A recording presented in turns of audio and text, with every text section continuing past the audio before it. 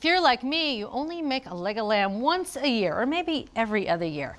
But every time I use this one recipe because it's foolproof, it goes with everything, and it's holiday worthy. And I remember, Bridget, when you developed this recipe, what, 15, 20 years ago? Yeah, I just got my driver's license and I was hanging out at the mall and I thought I could really use some lamb. No, it's been a while. Yeah, but this recipe has stood the test of time, for sure. We wanted to get people to eat more lamb. People right. don't eat enough lamb. And the one lamb dish that they do like to eat often is rack of lamb with that crumb coating on the exterior. So this is kind of an ode to the rack with a lot more lamb inside. We are going to coat this with a crumb coating, very easy to make. And this just dresses it up a little bit. So I've got here a piece of sandwich bread, just one, that's all we need. I'll tear it into small pieces. And we're using fresh breadcrumbs just because they're nice and fluffy even after they're baked later on. We're just looking for breadcrumbs here, not too fine. We want them to be a little coarse, so around 10 pulses should do it. All right, so that looks good. Not too broken down. I'm going to transfer this back into that bowl that we had earlier. All right, we want lots of herbs in this. This is a 1/4 cup of finely chopped fresh parsley, and 3 tablespoons of fresh rosemary, which sounds like a lot, but it really isn't. And rosemary and lamb is such a classic combination. Exactly. This is 2 tablespoons of finely chopped thyme, 3 peeled garlic cloves, and a teaspoon of extra virgin olive oil. You're going to see a lot of this ingredient all throughout. All right, so the lid goes back on, and I'm going to let this process for about a minute until it's really broken down and finely chopped.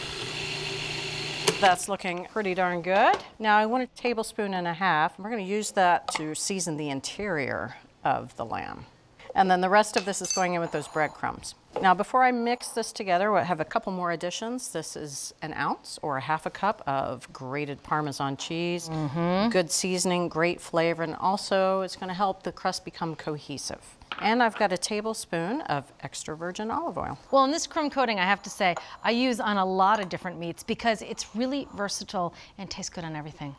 All right, so that looks good. Enough of that. Let's move over to the star of the show.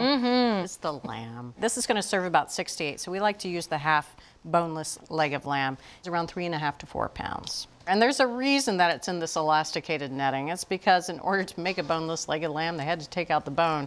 And that is a messy job if you've ever tried doing it yourself. There's a lot of different muscles attached to that bone.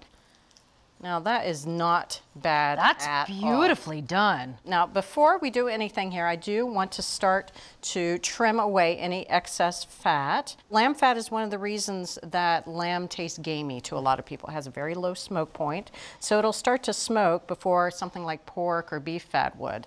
Get a little bit of that fat off of the exterior on the top side as well. We do want to leave a little bit of the fat on the outside though. So you can see I'm just really leaving on this thin veneer fat. And I think that's all I really want to take off at this point. Looks good. This was the exterior of the lamb. I'm going to put it with the interior side up. Now we want this to cook evenly, and we want it to roll up easily. We're going to try to even this out. I've got a piece of plastic wrap. Goes right on here. And I've got a meat pounder here. Sometimes at home I'll use a rubber mallet for this job, or a rolling pin. So I'm going to pound this lamb to about an even thickness, around 3/4 inch. I do want to season the meat directly, so I've got 2 teaspoons more of the extra virgin olive oil. Go right all over everything. And 1.5 teaspoons of kosher salt, and 1/2 teaspoon of black pepper. All right, let's just even that out a little bit. All right, so now let's bring up that herb paste. Again, that was 1.5 tablespoons of that. I'm going to spread it out pretty evenly. I do want to keep a little bit of a border, about 1 inch away from the edge is a good goal to aim for. So we're going to roll this up and tuck any pieces under, and then just start to roll this way up too. The fat is all exposed like that. All right, now we're going to tie it. Got 6 pieces of twine. We're going to space them about 1.5 inches apart. Don't want to squeeze it too tight, but enough to be secure. The idea is that we're training it to stay in a compact form. So I want to cut off any excess twine here. Just leave a little bit. Now you can actually let this sit in the fridge for a few hours, but we're going to cook it right away. But I do want to do some last minute seasoning. So I've got another 1.5 teaspoons of kosher salt. Roll it over. And another 1/2 teaspoon of black pepper. Same thing all over. And then finally, a tablespoon more of the extra virgin olive oil. Coat it all over. I'm going to do a quick cleanup and then we'll move on. All right, so we're going to cook this. We're going to get a little bit of color on the roast itself before we add the crust. And we're going to use the skillet to do that. So I have a tablespoon of extra virgin olive oil in this 12-inch skillet, heating it over medium-high heat until it just starts to smoke. I'm going to brown it on all sides, squish it into the pan there. It's about 2 minutes per side, 10 minutes total. That's a beautiful piece of lamb, Bridget. All right, so I'm going to turn this on its side. You just want to get a little color on both ends. Just about 30 seconds per side. All right, so now moving this over to a rack over a rimmed baking sheet. We're going to put this into a 375-degree oven, and that is lower than a lot of leg of lamb. Sometimes you put leg of lamb into a 400, 450-degree oven, and what that causes is any fat to start to render, and it hits the pan and it smokes in the oven. We engineered this to get people to eat lamb, so no gaminess. So 375 for about 30 minutes, and we're looking for an internal temperature between 105 to 110. All right, now I think we're ready to put on our breadcrumb coating, but I do want to take a temp. 108. Nicely done. All right, now I do want to get it off of this rack. That rack and the sheet pan are pretty hot, so I'm going to move over to our carving board here. And now I'm going to gently release the hounds. I'm going to release the twine, just cut it, because the basic structure here is set. All right, I'm being gentle. I'm trying not to disturb the structure here too much. It can start to unravel a little bit. And the great thing about crumb coating, it's kind of like buttercream on a cake. It hides all sins. In order to get this crumb coating to stick, we need a glue. We're going with Dijon mustard, as they do with a rack of lamb. So this is a tablespoon of Dijon. You don't need to be too neat about it, or you don't need to be neat at all. But I am going to move this closer because I want to start to pack these crumbs on the outside. And really, I want to get into all the sides and use my hands to really adhere it. This is such a forgiving recipe, too. If the meat starts to unravel a little bit, hey, that's just a space for more crumbs. That's it. All right, how's that looking? Messy enough for you? Yes. So this is going to go back onto our rack. This is going to go back into that 375 oven, and this time it only needs to be in there for about 10, 15 minutes. We're going to get that top nice and brown, breadcrumbs all crispy. Oh, gorgeous. Oh, thanks. Oh, you mean the lamb. I got it. Okay.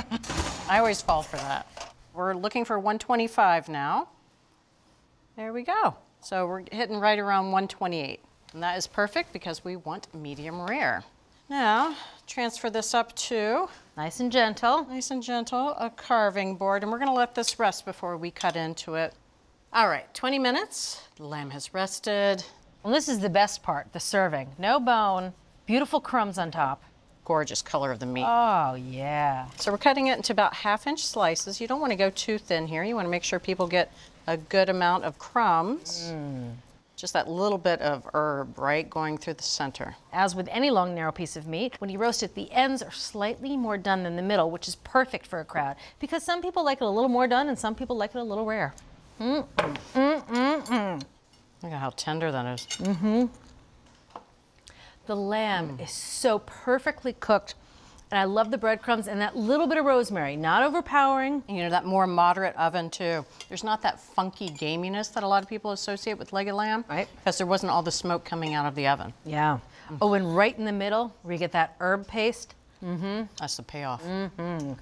Oh, Bridget, I love this recipe. Thank you. You bet. So there you have it. If you want to make this time-tested recipe for boneless leg of lamb, buy a boneless half leg, and after trimming and pounding the roast, rub the inside with a paste made of fresh herbs, then tie it back up into a tidy package. Sear it quickly on the stovetop, then roast for about half an hour before removing the ties and adding the crumbs. Roast for 10 to 15 minutes longer, then be sure to let rest before serving. From America's Test Kitchen to your kitchen, the ultimate recipe for roast boneless leg of lamb. Seriously, it's the only recipe you need for lamb. Thanks for watching America's Test Kitchen. What'd you think? Well, leave a comment and let us know which recipes you're excited to make, or you can just say hello. You can find links to today's recipes and reviews in the video description. And don't forget to subscribe to our channel. See you later. I'll see you later.